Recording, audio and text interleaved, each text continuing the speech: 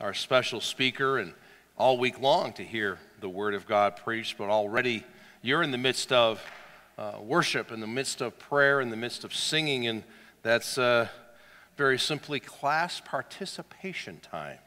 And you have had that. Well, now you can participate by listening, by putting on your ears that hear. So you got to get your Bibles out. You also got to get out one of these for me, okay? Because I just need to take a couple of minutes to remind you of what's going on this week. Any of you do not have one of these wonderful brochures, would you raise your hand? And we have some good-looking ushers today. Last week we didn't have the good-looking guys, but this week we do. And the thing is, though, they need to be whipped into shape. So raise your hand and keep it up, because we might be here till like 11:30, Steve, and you won't have a chance to preach for more than 10 minutes. Do we get it? Keep it. There you go. We're 100% covered. Wow. There you go. Just like the blood of Jesus washes away every sin. There you go. Brochure, back. Simple. The middle is for you to read later.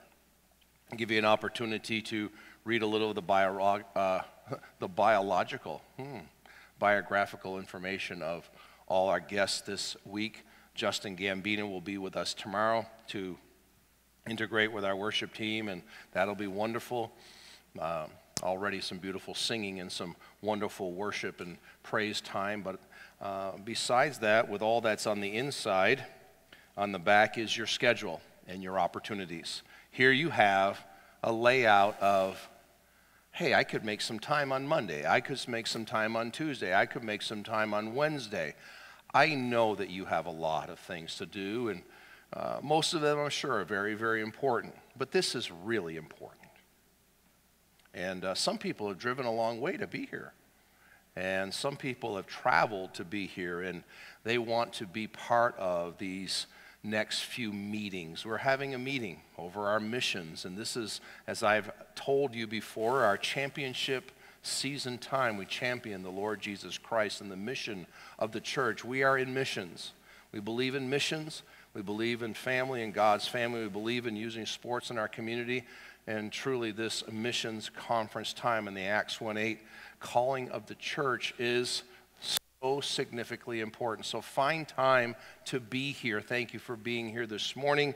And I want to highlight something that, again, in finishing this all up, is Sunday evening. We don't normally have a Sunday evening time and gathering corporately. There's small groups and different home studies and things. We have different gatherings out on the sports park on Sundays, but this is a time of year, one Sunday evening, to be able to be here. And so please, if you can, Jose Voltaire is going to be speaking this evening. Some of us heard from him that we're here Wednesday night. He is pastoring in Honduras, Vida Nueva, Honduras, and we had a small team go there, of course, just a few weeks ago, in the beginning of the first week of August. He's going to be preaching the Word of God. David Guadron is preaching right now in our 10:30 service. Nelson preached in the 9 a.m. service already. Is he tired out? He's worn out? He didn't make it into, I don't know. He doesn't want to hear you preach, brother. Oh, gosh. Oh. And you're going to say nice things about him. Maybe he's in the lobby and he'll hear it through the TV and come on in. But no, we already had Nelson preach the Word of God at 9 o'clock service over in the fellowship hall. So again, the opportunities are, we have children's missions and we have children's care over here on this side all week long, and of course this evening as well. So please, if you have children, bring them, and they'll have a great time as well, listening to Bible stories and missions stories all week long for our children as well, which is tremendous. And just one additional thing, you see your commitment card. Please take the time to pray over that. Turn that card in to our basket right here this week, today.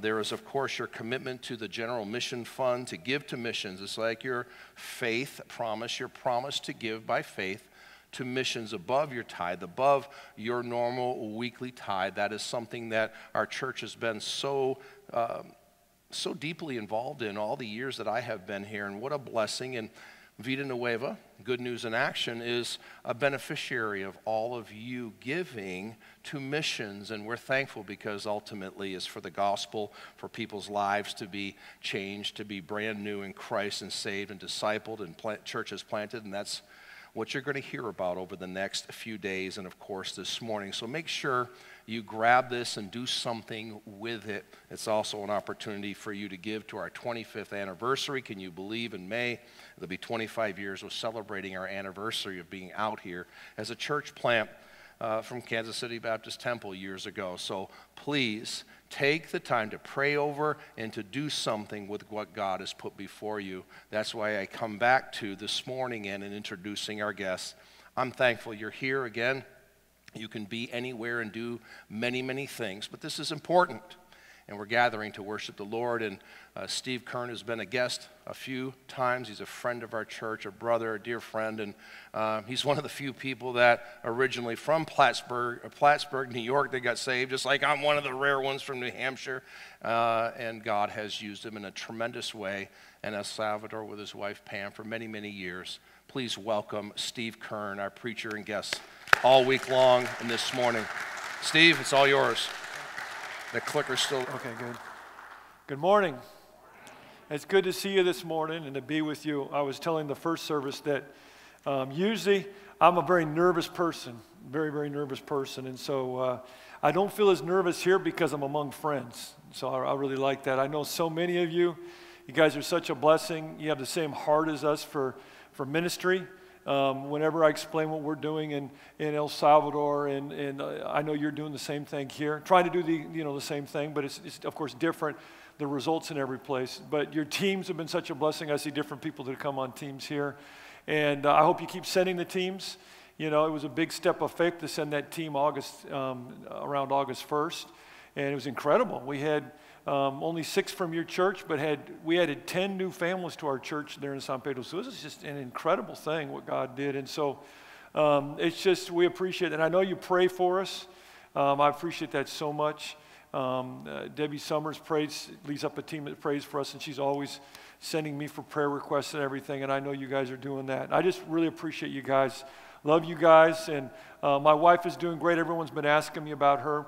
We just celebrated our 40th anniversary, and I'd saved up for many years to be able to go to Maui, Hawaii, and it was very cheap because of COVID. You know, the governor has asked people not to be going there if they don't have to, and I said, well, I have to. It's my anniversary. So everything was pretty, and we just had a great time. And so I wanted to come to this missions conferences. I just got too much to do, you know, in the church. And I can't be traipsing around the world like you. You know, I got to, you know, so she's more committed to our church than I am. But the truth of the matter is we have a team that's in El Salvador this week. And we haven't had a team come to El Salvador actually for 2 years. So it's, she's not heading it up, but she's helping the guy that's heading it up with a lot of the logistics. But she says hello to you. And our family's doing great. People always ask me about our family. We have 4 children. Our oldest is in Qatar. Her husband is an engineer like she is, but she's kind of doing underground mission work while he's working. He works with a Baker Hughes that does petroleum drilling and everything. And she has 3 children, and then my second one is in Houston, and she's a nurse practitioner, and her husband's a pastor, and they have 3 children. And then my youngest girl lives in Fullerton, California, which is near Anaheim, where Disneyland is. And she has 3 children. And all 3 of the girls have 2 boys and a girl. So it's easy to remember. 9 kids, 6 boys, or 9 grandchildren. And then we have 1 boy, and he's not married yet. He's 34, and he lives in Houston also. They're all doing great at this moment. They're not always doing great, but at this moment, everyone's doing great. So if you ask me all about them. And, you know, I feel like I have a responsibility as you guys have supported us so much. You know, everything we've done, all the stuff I tell you about what's going on, you guys have had a big part of that. And my wife and I just celebrated 36 years of living in El Salvador, September 14th. And I always have to give a report of the results, and we've had over 380,000 people make professions of faith and helped start 63 churches. And you guys have been a big part of that, you know, what we've done and everything. And We just started a church in Mexico City, and Randy Adams was telling me, signing you guys up to come from Mexico City. And of course, you had not been to San Pedro Sula, Honduras, and just tremendous results. It's a joy for me that you'll get to hear from our missionaries. They are Salvadorians, but they have gone out to other countries. When we moved to El Salvador in 1985, our desire was to just start churches in that country. But God placed it on our heart with Julio, who's been here before, to send out missionaries to the rest of the world. And so he mentioned Jose Walter, who is going to be preaching tonight. He's Salvadoran. I remember when he got saved in our church, and we sent him to Honduras. And we do the same thing as you guys, discipleship after a person becomes a believer, and they grow, and then they go through similar to your program that after discipleship, and we're hoping they can go to maturity, and many of them become missionaries, which is a blessing. And then you can hear David Guadron, who was in our church, and we sent him to Colombia, and Nelson Rivas, who actually helped us start our church in San Salvador. And we sent him to Guatemala, and he's there. So please listen to them on the hour before the preaching, Monday, Tuesday, Wednesday, if you can. It'll bless your heart. Because a lot of times here in the States, if I'm reading things right from my friends and what I hear from people I know, a lot of times I think Christians here think, God's losing. Or we're losing this place, it's going down the tubes. But he's still on his throne winning like crazy. And you see that on the mission field a lot. You see that we're just seeing all kinds of people that are coming to know the Lord. Christianity is moving that way. I was just in a mission conference 3 or 4 years ago, and this missions expert said that there are more missionaries sent out of Central America than the United States. And so that's where it's moving. It's moving to that part of the world. And I realize the Philippines and other countries also are sending out a lot of missionaries. But it's a joy for me. And so I don't want to talk about everything going on because I will be talking about it during the week, and you'll be hearing from these other guys and have a limited amount of time this morning. But thank you for praying for us. Thank you for sending teams. And thank you for supporting us financially, because that's why we start these churches. So those numbers are ours. Well, they're the Lord's. They're the Lord's. But we are part of those numbers is what I'm saying. And it's just because people are so hungry for the gospel in that part of the world. And so I was telling the first group that, when Brownie sent out all the information on what we wanted to accomplish this week, really been praying. Of course, the verse or the passage that's the theme of this week is in 2 Timothy 1. And I encourage you to read that on your own. But I'm going to read verse 9. That's part of it because I think it has to do with the message this morning. 2 Timothy 1:9 says, "Who hath saved us and called us with a holy calling, not according to our works, but according to his own purpose and grace, which was given us in Christ Jesus before the world began." And one thing that Brian's been continuously saying is it's a holy calling. It's a holy calling. And I don't know why, but that just resonated in my mind like crazy, because holy means set apart. So you might be called to be a doctor or a mechanic or a mom or a dad, and that's an important calling. But this is a holy calling. This is a set-apart special thing. And I want to remind you, it's for everybody who's a believer, that he chooses us. And it says it's according to his purpose, So what is that? What is that purpose? Somebody said the most important thing you can do after you get to know Jesus Christ is to find out what your purpose is and to fulfill your purpose. I think there's this weird passage in Mark. I'm going to ask you to go to Mark chapter 11. And it's a weird passage. There's a weird verse in it. It's something you don't find in the other Gospels. And it's a really strange verse. And I want to set the context. And this will all make sense. This is the part where Jesus comes in his triumphal entrance. Remember that? And when he comes in, he's riding on a donkey, right? And the people say, "Hosanna, blessed is he that comes in the name of the Lord." And it's Palm Sunday. We celebrate Palm Sunday, or some people still celebrate Palm Sunday. And so they're putting out all the palms and they're saying, "Here comes the king." Now, when that happened, I want you to put yourself in the shoes of the people that are there, or the sandals of the people at that time. Put yourself in their place. Here comes the king to fulfill this prophecy. This is the prophecy that he was fulfilling. It had said in Zechariah, the prophet Zechariah had said, "Rejoice greatly, O daughter of Zion. Shout, O daughter of Jerusalem. Behold, thy king cometh unto thee." So how are they going to know the king's coming? "He is just and having salvation, and lowly and riding upon an ass," which is the old name for a donkey, "and upon the colt, the foal of an ass." So Jesus, when he came in, those people got it. This is the king. He's come to rule. But something strange happens after he had come in and been proclaimed as the king. And I want you to see this verse. It's really strange. I love the strange passages in the Bible. And Mark 11 says in verse 11, let me read 9 and 10 so you have the context. I'm in Mark 11, 9. And they that went before and they that followed cried, saying, Hosanna! Blessed is he that cometh in the name of the Lord. Blessed be the kingdom of our father David that cometh in the name of the Lord. Hosanna in the highest. So they get it. This is the son of David. This is the king. But look at verse 11. This is so weird. And Jesus entered in Jerusalem. Now what's Jerusalem for Jesus? It's his city. I mean, that's his place. That's where he's going to reign from when he comes back in the second coming. That's his city. And then it says, and into the temple. Now, what's the temple for Jesus?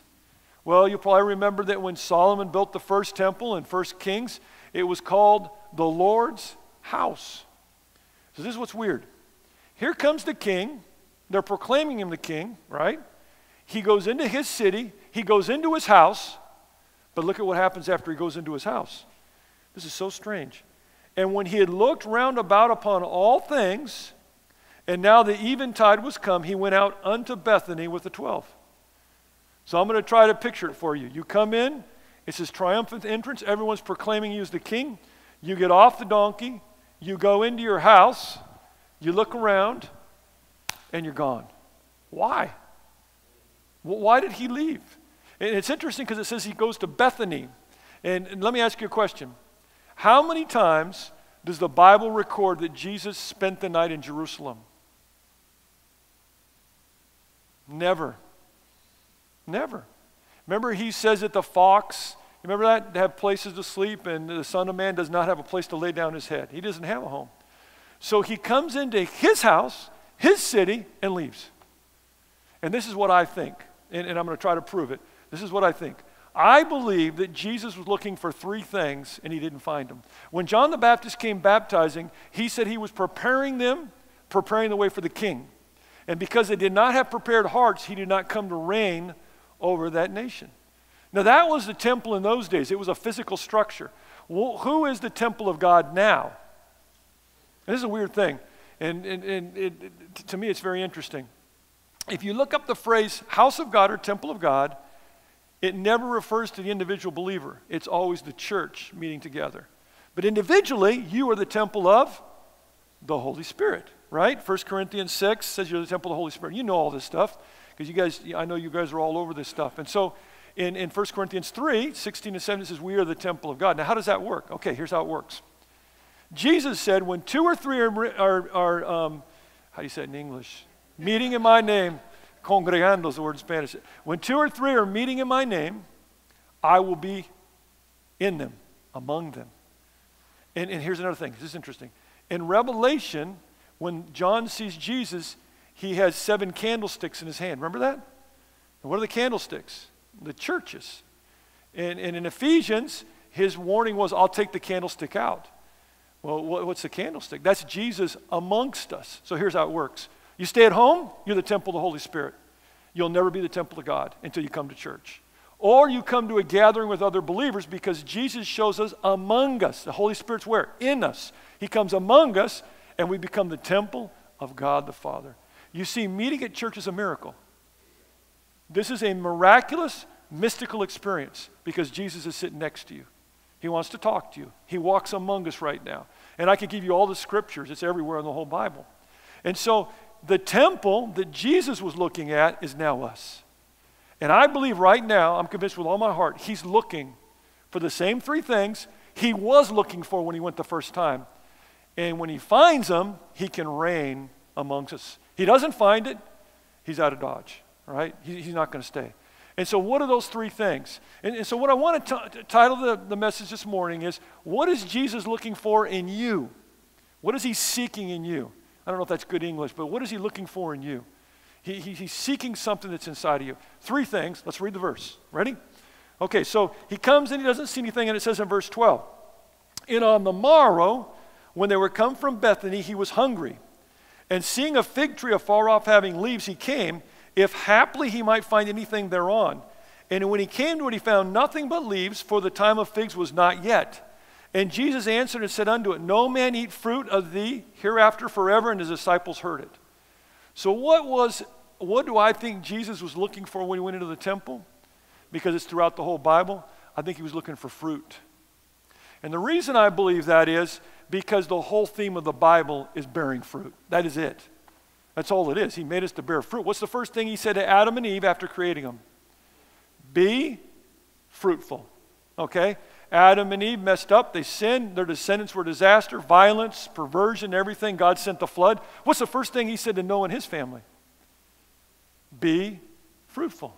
The reason you and I exist is to bear fruit.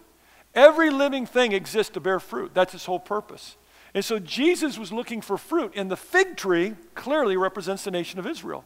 And that's why when he saw a fig tree, he's teaching the disciples, just like this fig tree doesn't produce, this nation's not producing, and I'm out of here. And it's the same in our lives. When he talked to the disciples, he says, you have not chosen me, but I have chosen you. Or ye have not chosen me, but I have chosen you, and ordained you that you should go and bring forth fruit. It's interesting that a lot of people, there's a movement very popular, and I'm not going to say what its name is, where people teach that God chooses you before the foundation of the world to be saved. But when you read every passage on being chosen, it always says he chooses you to serve. And so the funny thing is people use that belief to prove that God chooses you to be saved, but yet you have chosen people who are lost in the Bible. Let me give you an example. Judas Iscariot. He says, I have chose you 12, but one he was a devil. So Judas was a lost, chosen person. Well, how does that work? I thought you're only chosen to be saved. No, you're chosen to serve. God chose Israel, right? And some of them were not believers. He chose the 12, and one was not a believer. And that's what this verse says. He chooses us to bear fruit. He created everything to bear fruit. That's the whole purpose. That's why we're chosen, or we're created. That you should go and bring fruit, and that your fruit should remain, that whatsoever you shall ask of the Father in my name, he may give it to you. So Jesus was looking for fruit. He didn't find fruit, and he goes to Bethany. Now, one more thing here. Why did he go to Bethany? Now, where's Bethany? Bethany is the equivalent of you're going to Kansas City proper, Kansas City, Missouri. Okay, you go to Kansas City, Missouri, and you go there, and that's where your house is and everything. And he says, no, I'm out of here. I'm going to Blue Springs. You go out to Blue Springs. That's about how far Bethany was, more or less. And so why do you go to Bethany? Okay, who's in Bethany that's famous? I'll give you a clue. 2 sisters where their first name starts with the same letter, and a brother who was resurrected. Right, obviously. Lazarus, Mary, and Martha. Apparently, that's where he always hung out. And I believe the reason he hung out there was because they were fruit bearers. You see, he doesn't find fruit. He says, I'm going with them. They're fruit bearers. I like what somebody said, and I don't remember what their name was, but they said, in Jerusalem he found death, in Bethany he found resurrection, Lazarus. In Jerusalem, they were serving themselves. In Bethany, they were serving Jesus. In Jerusalem, they wanted to kill him. In Bethany, they wanted to worship him. Because when he goes back later on in the week, that's where he goes to Simon the leper's house. Remember that? And the woman comes in and sheds, or is that how you say that? Spills out all of the perfume on his feet. And so that's why he's going to Bethany. I'm going to Bethany because they're fruit bearers. I'm not staying in Jerusalem. Yeah, but Jerusalem's this cool city. It's the center of everything. I don't care. I want to be around fruit bearers. That's what I'm looking for in every moment. So now notice a few interesting things here. Notice what God's design for fruit is. What's the purpose of fruit? Why is there fruit? It says it real clearly. And on the morrow, when they were come from Bethany, he was hungry. What's he looking for? Something to satisfy his hunger. Are we in agreement with that? That's why it says, and seeing a fig tree afar off having leaves, he came that happily might find anything thereon. Now, one thing that's strange to me is that he was hungry, because all Martha ever did was serve him, so I don't know why he was hungry. Maybe he had to get back to Jerusalem as fast as he could, so he got up fast. And so, does anybody know what Bethany means? All the Beths are house, right? House of figs, yeah. So it's not strange they found a fig tree. So he comes out of the house of figs. He's going back to Jerusalem. He sees a fig tree. He's hungry. What is the purpose of fruit? What's the design for fruit? It's to satisfy your hunger, right? Are we in agreement with that? You don't grow apples so that you can say, look, I got about 200 apples on my tree. Aren't they beautiful? Let's take a picture. You going to eat them? No. And are they juicy? Yeah, I was just at my best friend's house. We always go fishing. And he used to live in California. Now he lives in Wyoming, so we go fishing for trout. And in his backyard, he had something I had not seen since I was a kid, a crab apple tree. Anybody ever had crab apples? I used to eat those things as a little kid. But I said, what are you raising crab apples for? Well, this was already in our house or whatever. And so, you know, I was talking to his wife about raising crab apples. And so, why do we raise fruit? To satisfy us. Are we in agreement? The taste and to fulfill us. Why did Jesus want the fruit? To be satisfied. Why does God want you to bear fruit? Because it satisfies him. It makes him feel good. It says in John 15:8, herein is my Father glorified, that you bear much fruit. So shall you be my disciples. You see, when you bear fruit, God goes, wow, I really like that. That is really cool. That is a really cool thing. Just like physical fruit satisfies the person who eats it, spiritual fruit satisfies God. I shared this in the morning that I grew up in an atheist home. And so when I was 14 years old, I was living in Plattsburgh, New York, which is out in the middle of nowhere. It's up near the border of Canada, near Montreal, and Vermont, near Lake Champlain. It's up in the corner. People say, well, I live in upstate New York, and they're about 50 miles north of New York. I live 300 miles north of New York. That's upstate New York, you know. Those guys are pretenders down there, right? Down there in Rochester, they're pretenders, you know. So anyway, where I live is out in the middle of nowhere. Well, my dad's in Vietnam, because we lived at the Air Force Base, and my mom died. We're going to the airport in Montreal, Canada, to go visit my relatives. Dies of a heart attack at 34. Well, she was an atheist, and she was my whole world. She wasn't just my whole world because I loved her so much, but I realized after she died that she was my whole world for determining purpose in my life. You understand what I'm saying? So when she died, I remember crying out to a God that I didn't even know existed. People say, what happens to the people in the jungle who have never heard the gospel? You're looking at one of them. That's me. I lived in the jungle of upstate New York. And I had never heard about God. I didn't know who Noah was. Nothing. Zero. I had seen Jesus Christ Superstar. Does anybody remember that play when they did it in Montreal? And I thought Jesus is a cool dude that sings cool songs. And I had no idea what any of this stuff was. And so my mom dies. And this is the thing that happened to me. And I don't even remember if I said God, but I remember crying out every night, I want to know you that made everything. You ever read Romans 1:20 where it says that God reveals his deity and his power through the invisible things so that you have no excuse to not believe? Creation is why I got saved. That's why I go to the University in El Salvador and teach on creationism and intelligent design. I love that stuff because that's why I became a believer. So I moved to California. My dad was transferred to California to Mayfair Air Force Base in Sacramento. And a guy in high school shared the gospel with me. First time I heard the gospel, I said, that's what it is. And I got saved. But then I asked this question, what's my purpose?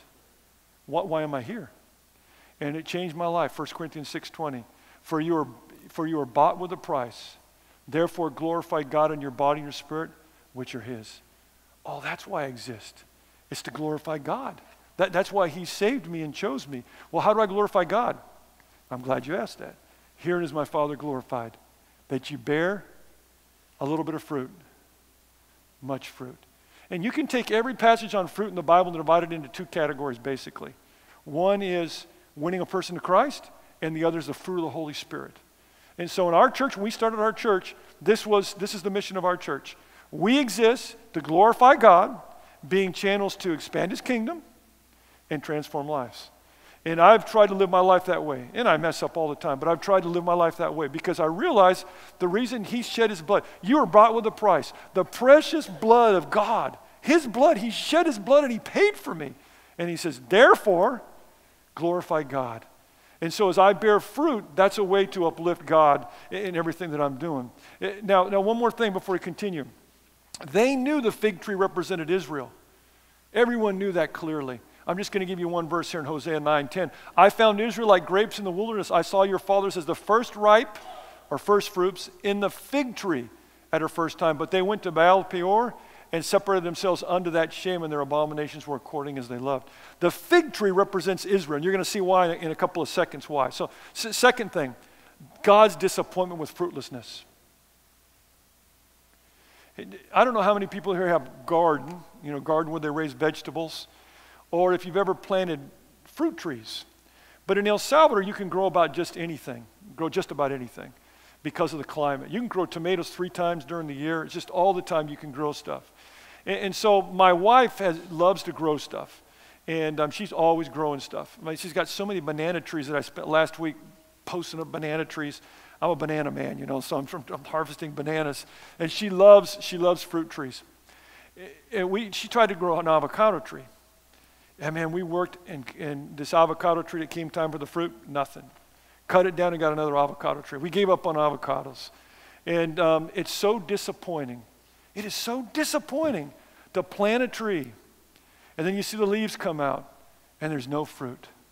See, that's what happened to Jesus. That's what it says here with Jesus. It says, and seeing a fig tree afar off having leaves, he came, if happily he might find anything thereon. And when he came to it, he found nothing but leaves, for the time of figs was not. You know that I think of my own life. I don't want to talk about your life because I don't know about everybody's life here. But I know that when God looks for fruit in my life and doesn't see it, he's so disappointed. Because I know the disappointment that I've found when I've invested in planting a tree or a garden or something and there's no fruit. And he says, Steve, I saved you. I gave you time. I gave you gifts. My son Jesus, before he came, he went back up to heaven to bring gifts to men. He gave you spiritual gifts. What have you been doing with it? I don't see anything. What a disappointment. It's such a disappointment. And what did Jesus find? Leaves. Now, you could do a study if you had time in the Bible about leaves. Leaves. For example, when Adam and Eve sinned and they were ashamed, how did they try to cover up their shame? With fig leaves, right? Because leaves are big and beautiful. They cover up what's going on. An ugly tree with no leaves looks horrible. You get a bunch of leaves and it's beautiful. And so what you have here is you have a tree that only produces leaves. And that's a picture of Israel. It says in Hosea 10, Israel is an empty vine. He brings forth unto himself. Think about this carefully. If you have a fruit-bearing tree that produces no fruit, it's doing everything for itself. Are you in agreement with me? It's sucking up all the nutrients that God's provided to just make leaves. And no one can chew on leaves. I know there's some leaves you can eat, but that's no good. It's a very selfish tree if it's not producing fruit. And that was Israel. According to the multitude of his fruit, he hath increased the altars. According to the goodness of his lamb, they have made goodly images. When a tree has leaves with no fruit, it's bearing fruit for itself. For whom are you bearing fruit? For God or for yourself? Are you just a leafy person? Or are you a fruit bearer?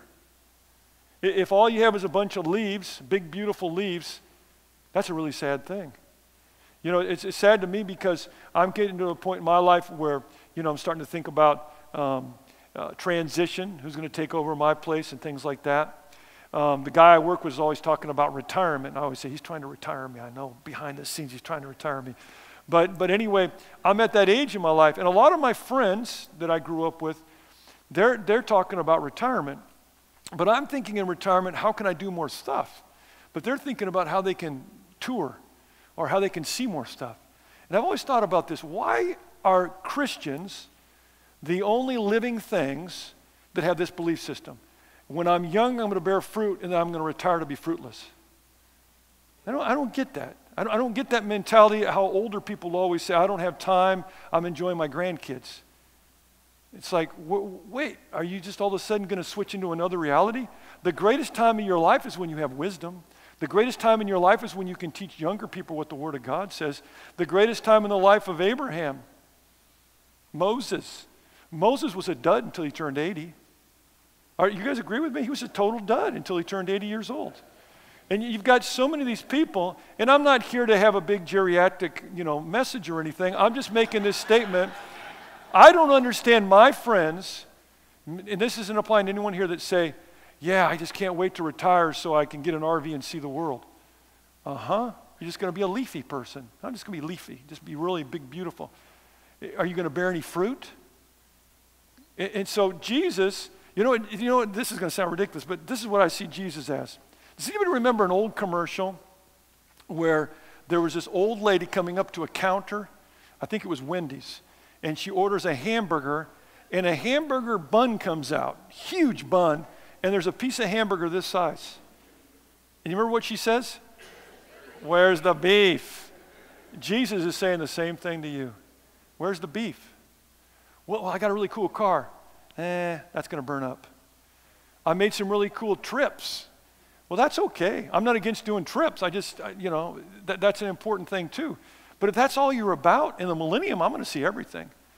I might make a trip to Israel before I die, but people say, you have to go to Israel. And I says, my goodness, in the millennium, I'm going to go there all the time.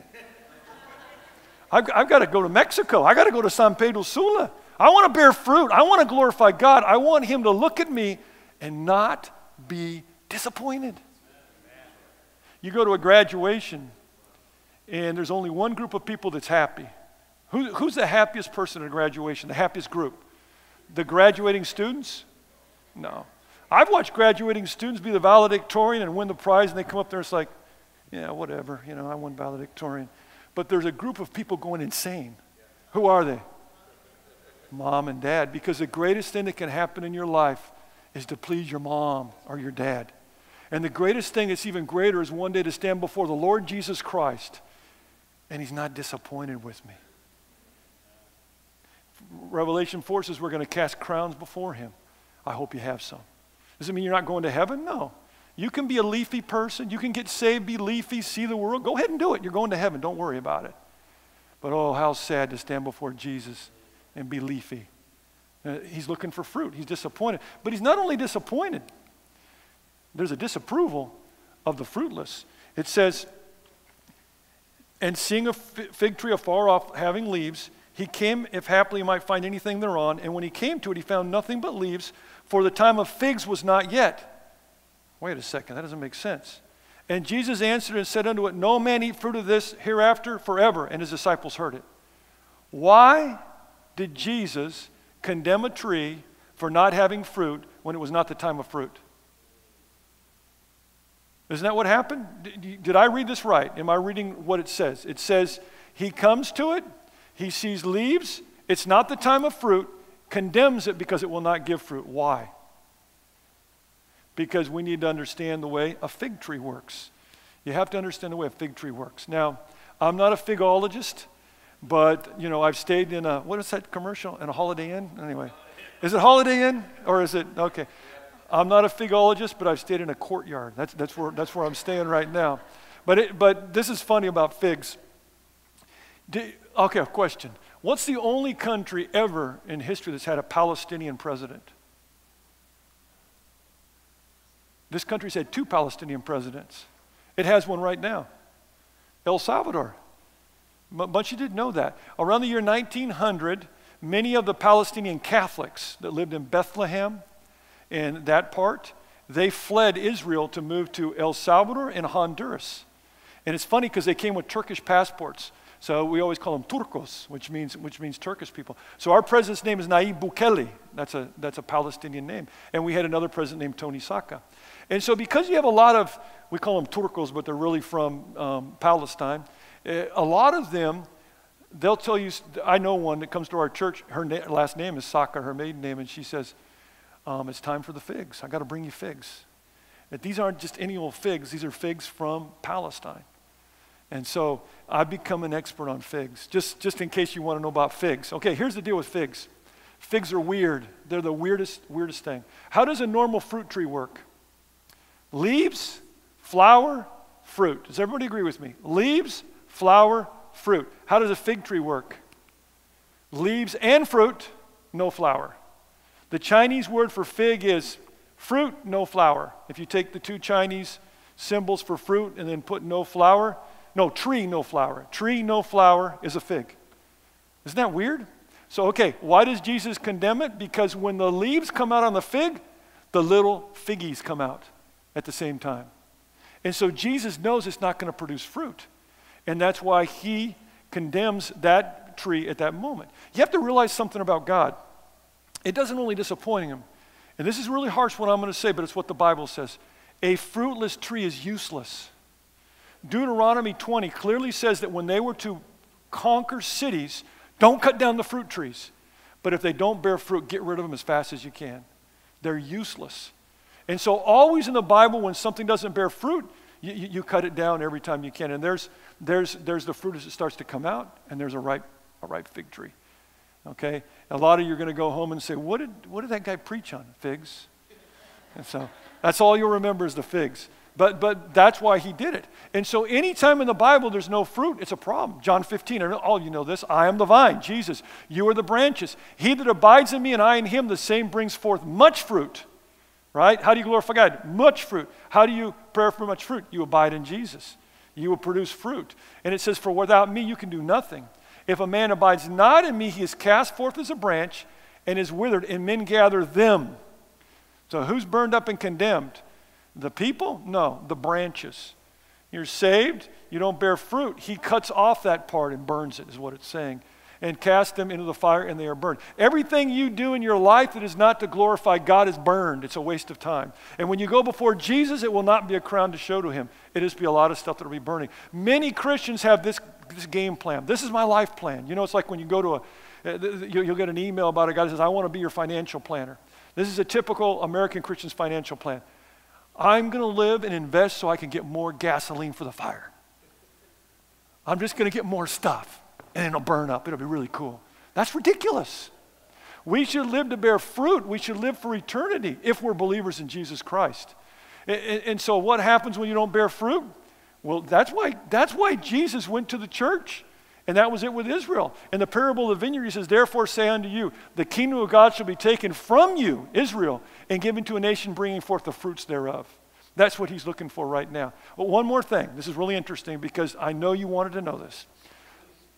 Actually, the fig has fruit. I mean flowers. The fig has flowers. You want to know how it works? Doesn't matter. I'm going to tell you anyway. A wasp comes and it burrows a hole inside the fig and it pollinates it. And so if you open up a fig, you guys see the fig that's cut open? Where's the flower? It's inside. It's the only fruit that the flower is inside. It's internal fruit. That's why it's a picture of Israel. I don't care what you look like outside. I want you to bear fruit internally. That's what glorifies God in every moment. But he's looking for a second thing. You ready? Verse 15. And they came to Jerusalem. And it's interesting, if you want to know what happened with Jesus' last week, only Mark tells you what happens each day. Because every day he goes to Jerusalem, comes back to Bethany, goes to Jerusalem. So he's coming back to Jerusalem. It says they came to Jerusalem and Jesus went into the temple. He began to cast out them that sold and bought in the temple and overthrew the tables of the money changers and the seats of them that sold doves, and would not suffer that any man should carry any vessel through the temple. And he taught, saying unto them, is it not written, my house shall be called of all the nations a house of prayer, but you have made it a den of thieves? And the scribes and chief priests heard it, and sought how they might destroy him, for they feared him, because all the people was astonished at his doctrine. And when even was come, he went out of the city, back to Bethany. So the first day, looking for fruit, none. Second day, what's he looking for? I believe he was looking for fervor for God. And what he found was fervor for money. He went into the temple. He wanted to see people worshiping the Lord, that were excited about the Lord. I told the first service, what a blessing. I like your background. It's really cool during the time of the praise and worship. And just to hear people, I love that. Just hearing people praising the Lord, wanting to worship the Lord. Jesus loves that kind of stuff. That's why his candlestick is planted there, and he's among us at that time. But he's looking for people that have fervor for him. And Jesus comes into the temple, and what do they have fervor for? Money. Money. I remember when Madam O'Hare wanted to get rid of In God We Trust on coins. And I would receive these emails, you've got to write an email to get rid of this. And I says, who cares if it says that? We're just propping up a lie anyway.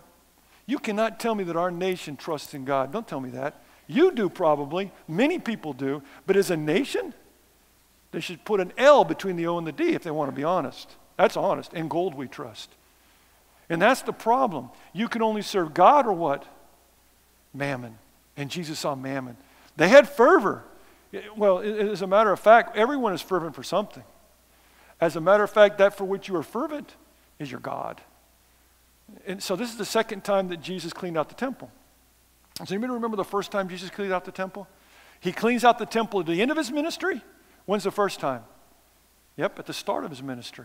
He had zeal. That's what it says in John 2 when he did it. And said unto them that sold doves, take these things hence, make not my Father's house a house of merchandise. And his disciples remembered that it was written, the zeal of thine house hath eaten me up. God's looking for zealous people, radical people, people with fervor for the things of God and not for money. I see fervent people everywhere.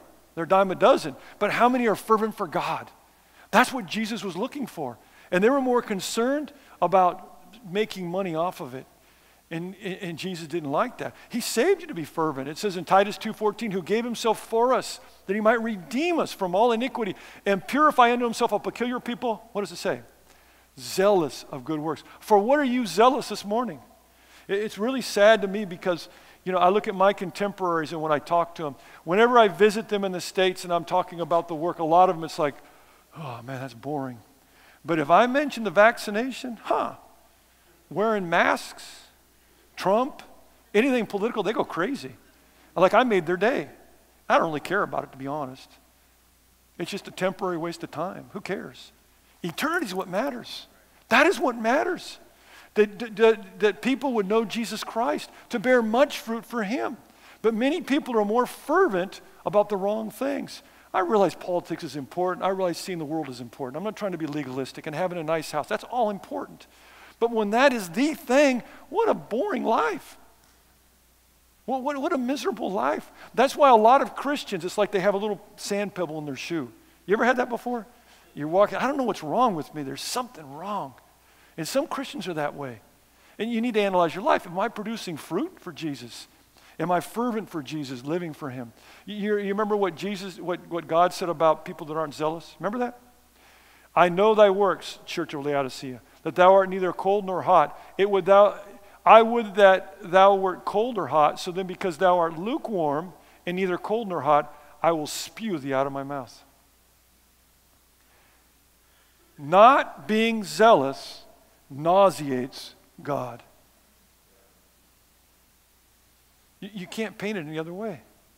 When I was little, my mom, the way she would punish me if I came back late from playing, I'd go out on Saturday, play all day. Nowadays I know it's tough to let your kids just wander up, but that's the way it was for us. Play baseball all day, play in the woods and everything, and mom would say, be back at 5. If I wasn't back at 5, this is what my mom would do. She would take out my plate of hot food and just leave it out. So the food was lukewarm. Now, I was telling the congregation in the first service, she used to give me lima beans all the time. Have they outlawed lima beans yet? I want to ask the young people, if you're under 30 years, have you ever had lima beans? Good for you. You have. Oh, I'm sorry. But you know what lima beans are. Okay. Lima beans are horrible. My mom used to make this thing called succotash. It's like, we're just going to find all the vegetables they're giving away on the streets and put it together, all these lima beans. One time I was on a plane, and they offered me some boxes for the meal because, it's COVID. It says, do you want our takeoff, which has got salami and cheese, or do you want the other one that's healthy for you? I said, what does it have? They said, hummus. Hummus? What in the world is hummus? My wife says, it's smashed up garbanzo beans. Aha, there's the lima beans. They've changed the name. I know those are lima beans because garbanzo is probably how you say lima in Italian. I don't know. I made that up. But the point I'm trying to make is lima beans are no good. No, the point I'm making is when that food gets lukewarm, it's horrible. If we went out to play in the morning and we came back late, she just let the cornflakes sit in the milk. Soggy cornflakes. So a lot of Christians are just soggy cornflakes, just sitting there, just gross. Nobody wants to have anything to do with it. We exist to satisfy God, to produce fruit, to glorify him. But many times we're just soggy cornflakes. You know what Jesus said to that church? This is what he said to them in verse 19. As many as I love, I rebuke and chasten. Be zealous, therefore, and repent. Be what? Zealous. Zeal, the zeal of the Lord. People that are zealous for the Lord Jesus Christ, not zealous for politics or for money. And one more thing before I go to the last point. Why does he say, my house shall be called of all nations the house of prayer? He's quoting this verse in Isaiah 56:7. Isaiah 56:7 says, even them will I bring to my holy mountain, context is the Gentiles, and make them joyful in my house of prayer. Their burnt offerings and their sacrifices shall be accepted upon mine altar, for mine house shall be called a house of prayer for all people. We have to realize that the first ones who received the holy calling was the nation of Israel. It's in Exodus 19. He says, I've called you to be a nation of priests. Now the church members are the priests. But at that time, the priest was the nation of Israel. And he called them to win all the Gentile nations. And he built this temple. And this temple was a special spot where people of other nations could come to be converted. And this is kind of how it worked out. And I don't know if you can pick out the details, but I'm just going to try to point it out. The way the temple worked was you had on this side two things. The Holy of Holies, where only the high priest could enter in once a year. You guys know that, on Yom Kippur, right? The Day of Atonement. Then you had the holy place, which is where the priest could enter in all the days and would do their work, right? And then if you went into the court that was in the front part where there was the altar, the brazen altar, the men could come in with the sacrifices. Then they had a place for the women. Does anyone see in the bottom left side? Women's court. Only women that were Jewish could go there. But God wanted the Gentiles to be saved. And so he made a special spot for them where they could come into the court and observe the Jewish people worshiping the Lord so they could be saved. And you want to know what they were doing there? They were selling doves and exchanging money. Is it wrong to exchange money? No, they had to do it. You have to realize that people came from other nations, they had to exchange money. Was it wrong to sell animal? Of course not. You had to bring an unblemished animal, right? You remember that? Well, who said it was unblemished? A Levite priest. And so they had found a way with their religion to manipulate and take advantage of the people. They say that if you bought a dove outside that area in the time of Annas, he was the high priest, it cost a half day's work to buy it. Let's say you make $100 a day, it costs $50. That's the way it was. But if you bought that same dove inside where the court of the Gentiles was, it was 45 days of working. And they ripped them off. And so Jesus comes in and he says, what is going on here? This is the place to win people to Christ. Well, win people to God. And you're selling money. I know this with all my heart. If Jesus came back today, the first place he'd go would be where the televangelists are to take them out with a scourge. I can't stand Christian TV where they're trying to rip people off with money because my family is lost because of that. Many of them have gotten saved, but they were. They see religion as they want to take your money. And so when some guy gets on the TV and is ripping people off for money in the name of religion, God detests that. He detests that. He would bring out a scourge if it was at that time. And so Jesus said, this is a place of prayer. This is a place to access, and you're just selling stuff. Horrible thing that was happening there. When we are fervent for money instead of God, those that do not know Christ are stopped from accessing and worshiping God. Every great revival in our country, that's what makes our country great, 3 great awakenings. Every great revival, you know what happened before it? Economic disaster. I always pray for the candidate that will bring us to economic disaster because it's more important that people look for Jesus. And that was the problem. People are fervent for money.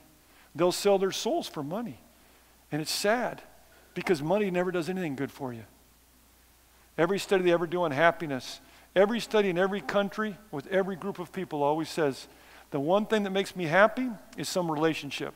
My mom, my dad, my girlfriend, my boyfriend, God, you know, that relationship. And every one of them says, what's the least thing that makes you happy? Money. But yet people still worship money. It's a tragedy in every moment and all the time. One last thing here that's interesting. So Jesus comes in, look at this contrast. He sees people selling and making money in the place where they should be trying to win Gentiles to the Lord. He goes back to Bethany. He goes to the house of Simon the leper. This lady comes in who nobody likes. Ugh, this lady from the street comes in. She pulls out a bottle, I think that's the word in English, of alabaster, of perfume. Very expensive. And she breaks it and she puts it over Jesus. Now, who did Jesus want to hang out with? The religious leaders? No way. He wanted to hang out with her in that moment. And then it says in Matthew 26:13, verily I say to you, wheresoever this gospel shall be preached in the whole world, there shall also that this woman hath done, be told for a memorial of her. Because what did she do? What did she have to offer? Was she a great religious orator? She just had that perfume, and she gave it. Jesus will always leave religious people who are fervent for money to be with those who are fervent for him and worship him. And the last part, I'm going to make a quick mention. I'm going to see if you can guess what the last word is. It starts with an F. Verse 20. And in the morning, coming right back again, as they passed by, they saw the fig tree dried up from the roots. And Peter called to remembrance, saith unto him, Master, behold, the fig tree which thou cursest is withered away. And Jesus answered, saith unto him, what does it say? Have faith in God. For verily I say unto you that whosoever shall say unto this mountain, be thou removed and be thou cast into the sea, and shall not doubt in his heart, but shall believe that these things which he saith shall come to pass, he shall have whatsoever he saith. Therefore I say unto you, what things soever ye desire, when you pray, believe that you receive them, and ye shall have them. What's the last thing? Faith in God. Faith in God. Hebrews 11:6 says, without faith, it sure is hard to please God. Does it say that? I saw some of you saying what it says, because I know you know what it says. Without faith, it is really difficult to please God.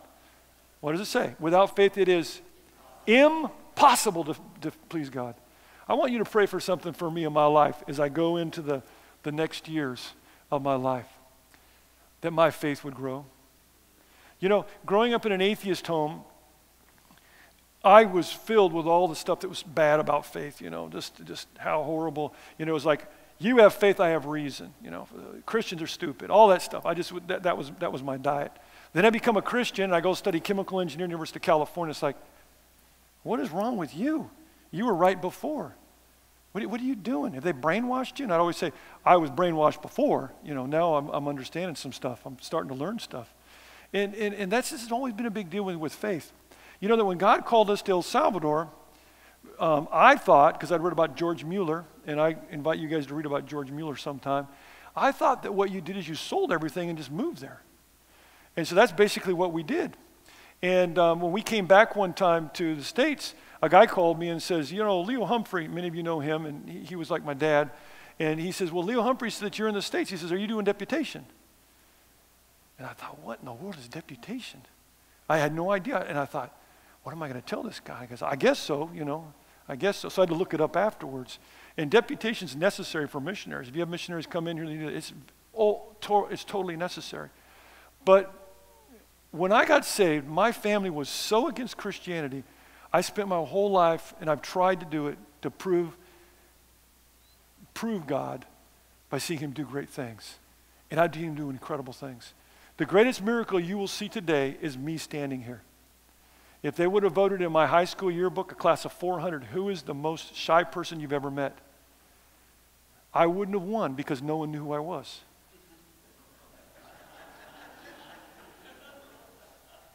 If you look at old pictures in those days, there might be a picture of me and someone will say, who is that guy? Shyest person in the world. The first time I went with my wife, she asked me out. I'm a shy guy, and I'm standing here, and I haven't fainted yet. And that's God. It's not me. I'm a loser. But God is incredible. I hear people say this all the time. Well, God can't use me. I'm not as smart as you or eloquent.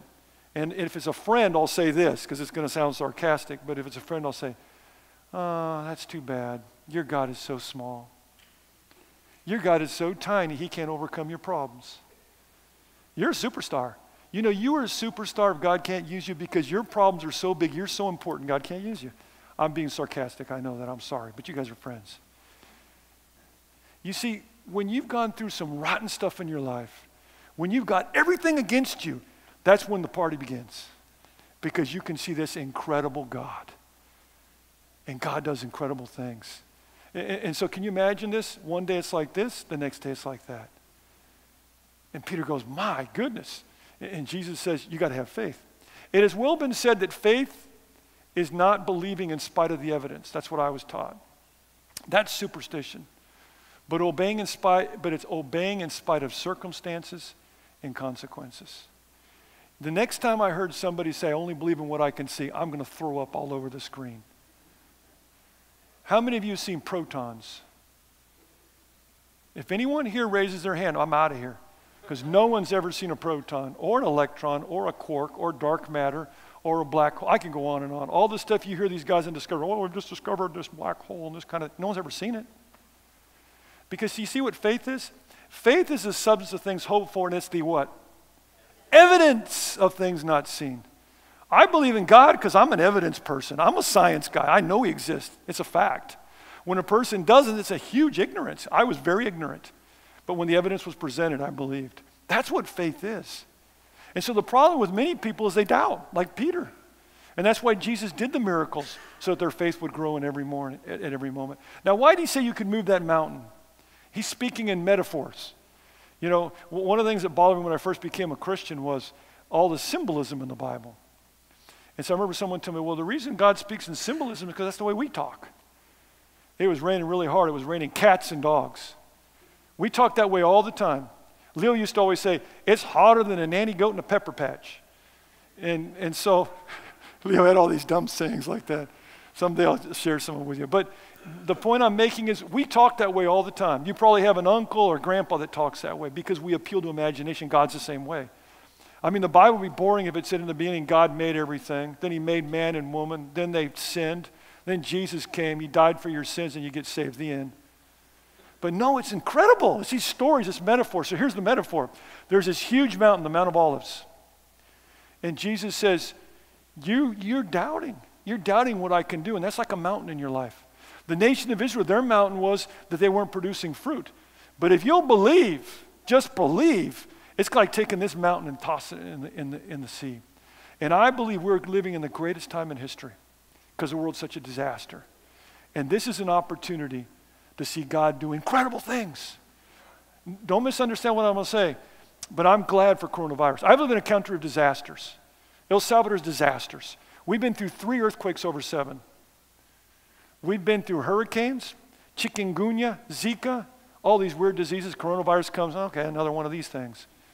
We're just disasters all the time. But when I moved to El Salvador, it was 10% evangelical. Now it's 40%.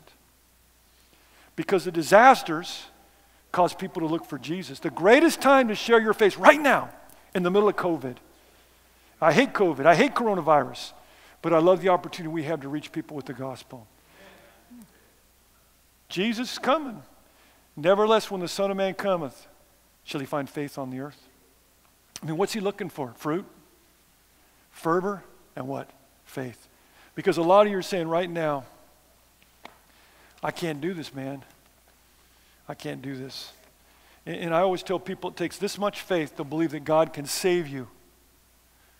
It takes this much faith to believe that God can save your mom and dad, your neighbors, and the people around you. And many people get to this point. But here's the cool place. It takes this much to believe that God can use you. Yes, you. You. And the more things you have against you, excellent. The more disasters. Because the bigger faith you're going to have. And who's going to be glorified more? That's why God uses the nobodies. And God wants to use you. We're in the greatest time. Pray this week that our faith will grow. Pray that God will use us as we go through this week. And pray that God will use us to be relevant in this time where people need the Lord Jesus Christ. Let's pray. Lord, thank you for your word.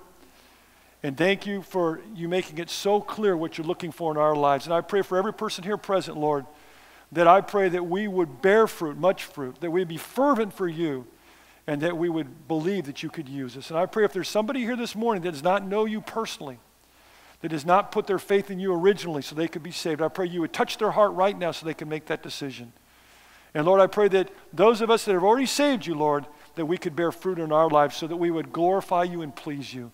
In Jesus' name I pray. With our heads still bowed and our eyes closed, maybe you've come this morning and God's spoken to your heart and you've realized, this is a personal thing, you've realized, I don't know the Lord Jesus Christ personally, but I want to receive Christ this morning. I want him to live in my life.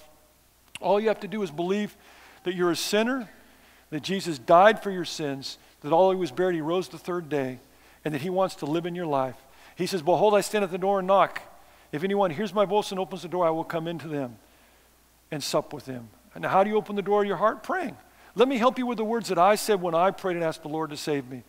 You don't have to pray out loud, but say this to Jesus if you want to be saved. Say, dear Heavenly Father, right now, I recognize I'm a sinner and that I cannot save myself.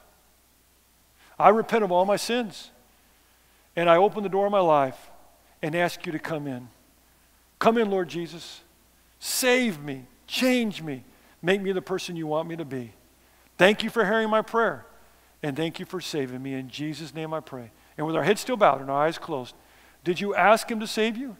If you did,